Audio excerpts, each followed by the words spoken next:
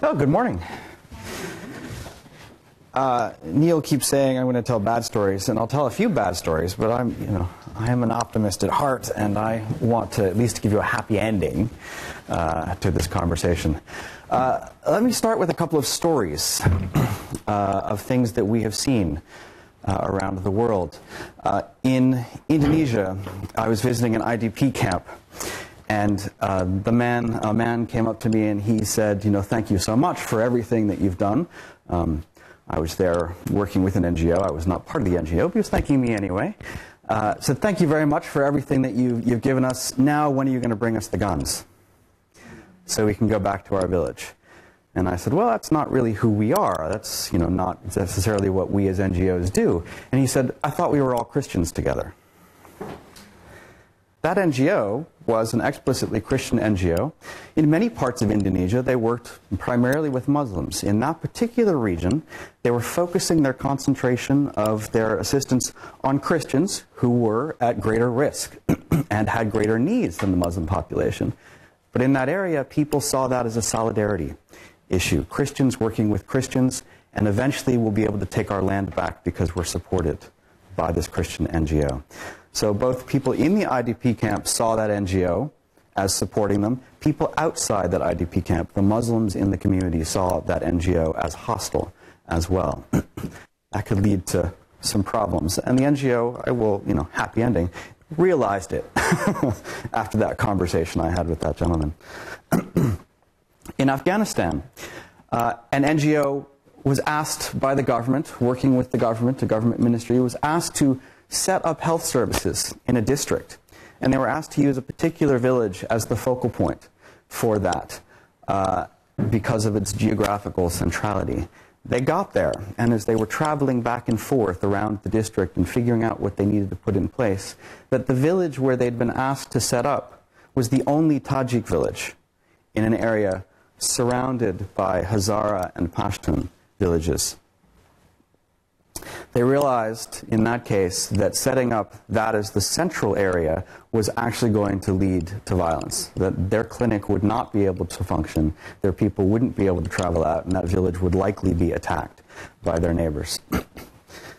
And in Sudan, it's the last story I'll tell for a moment. In Sudan, an NGO was working to set up a clinic in a particular area where there was a militia group that controlled the area.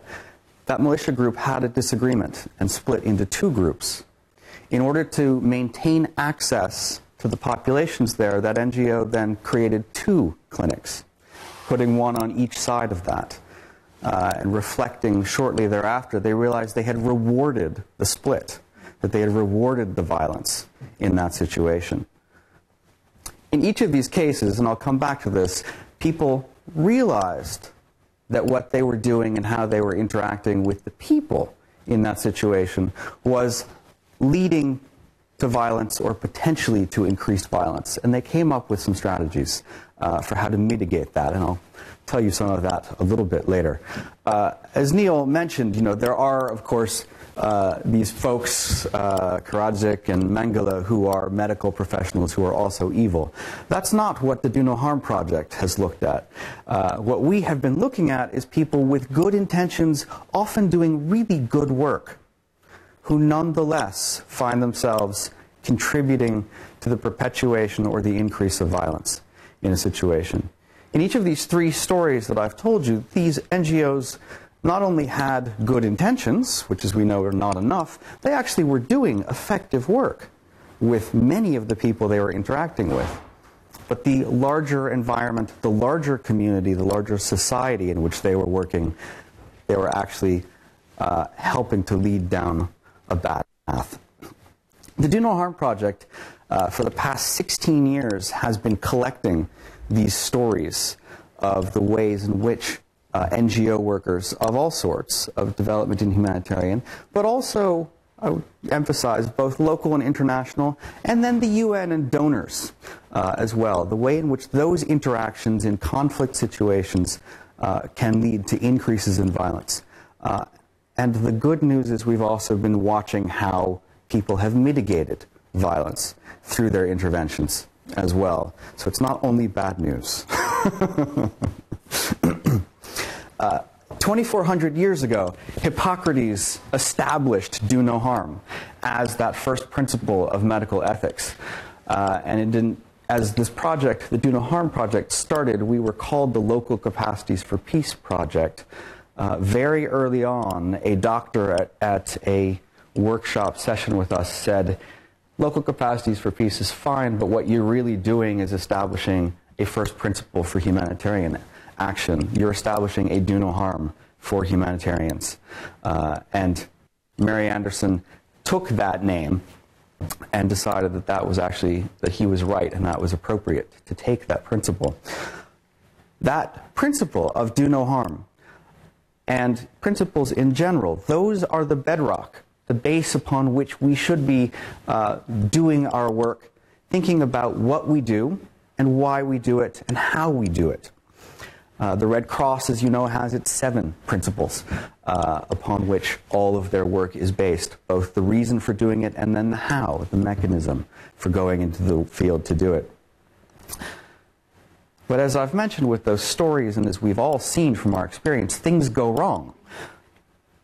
And what we've seen through the Do No Harm Project is things tend to go wrong when we are getting away from our principles. Things go wrong in both what we do and in how we do it.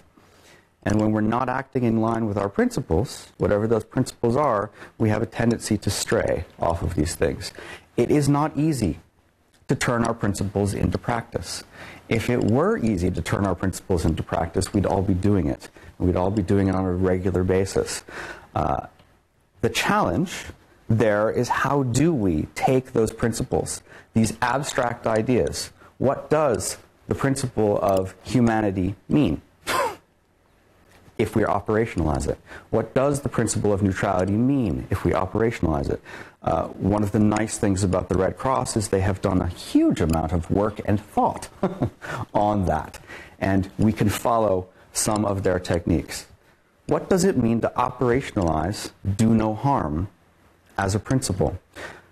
For the past 3 years in the Do No Harm Project, we've actually been looking at what that means. We've been visiting with people who've been a part of the project over the past 16 years and figuring out what it is that they do. And when they say that they've been successful, what does that mean? When they say that they have not been successful, what does that mean?